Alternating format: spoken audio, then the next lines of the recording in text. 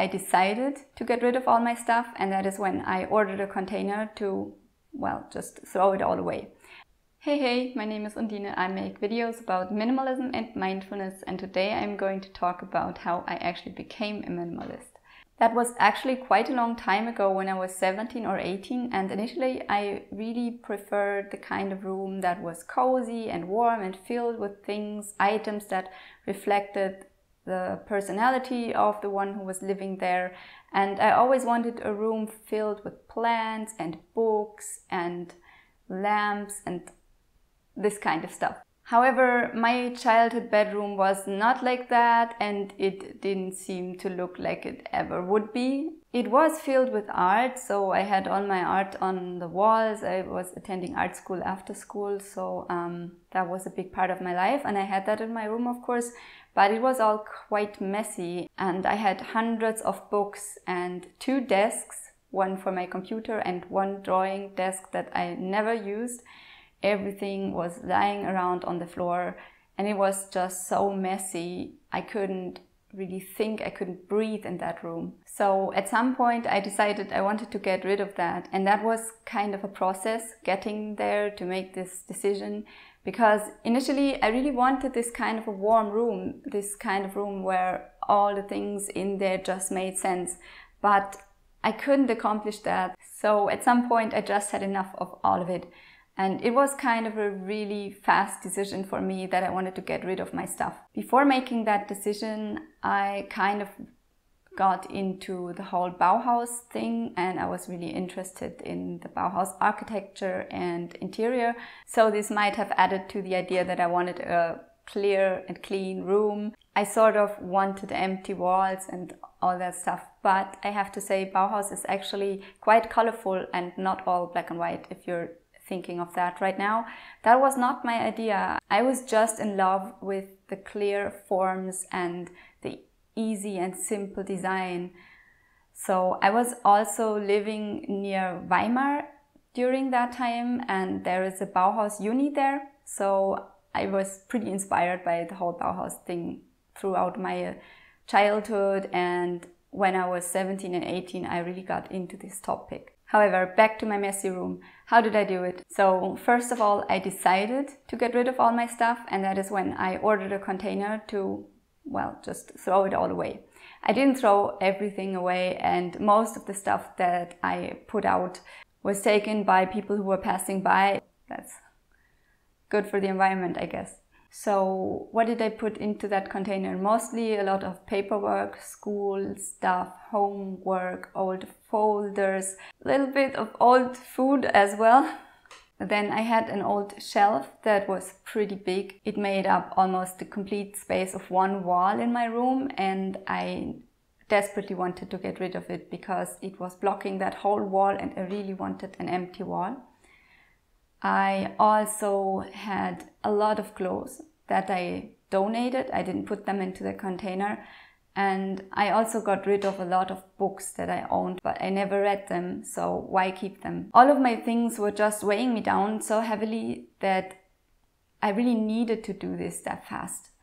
I have been asked why I did that and why I didn't take the time or anything, but up until today, I prefer the fast over the slow process, even with mindfulness and everything. Because yes, it might be more mindful if you take your time to say goodbye to all the things, to work through it, but it is also so painful, and it's much less painful, as I see it, to rip off the band-aid and just get it over with.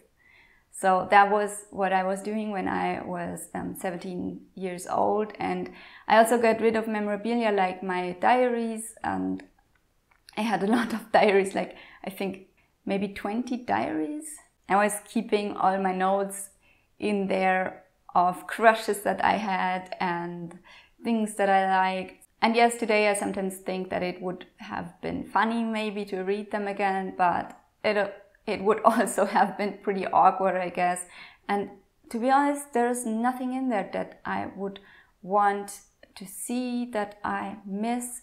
It's not like I'm going back and say, what did I do when I was 12 years old? I don't really care. I prefer to live in the present moment. And that doesn't mean that I don't care about the future or the past.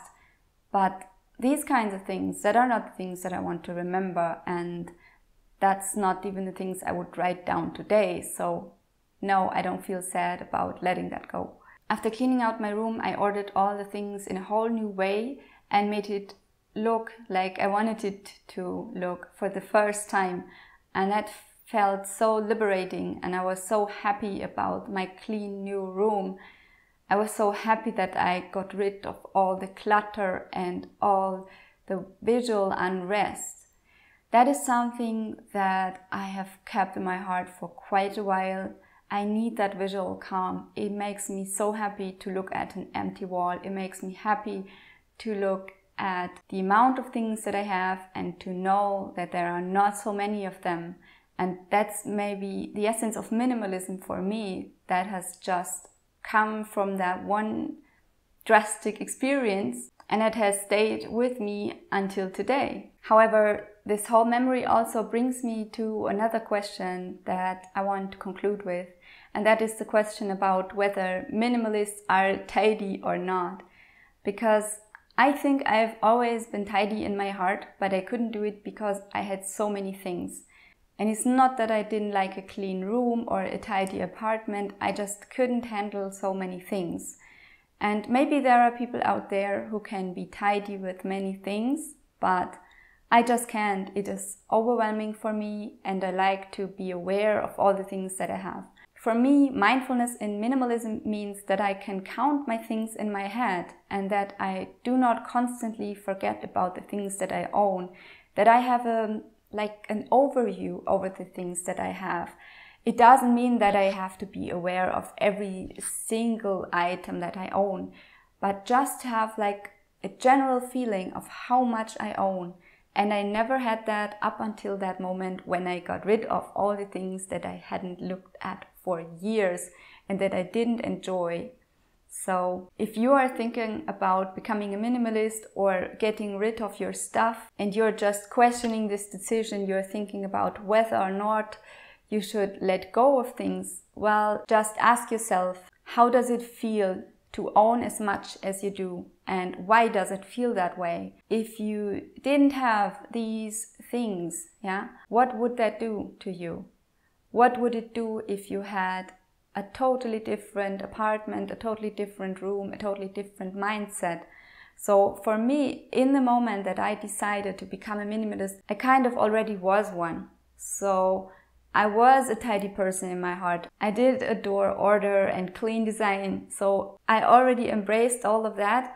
I just couldn't do it. So maybe this is the same for you, but you're just not aware of it. And well, there's only one way to find out, right? So I really wish you all the best wherever you are in the process of becoming a minimalist or finding out more about minimalism. And I'd really like to know how you came across that topic and what was your experience with minimalism so far. So please let me know in the comments, and well, that's it. Ich weiß gar nicht, wo ich anfangen soll zu beschreiben, wie unbequem dieser Stuhl ist.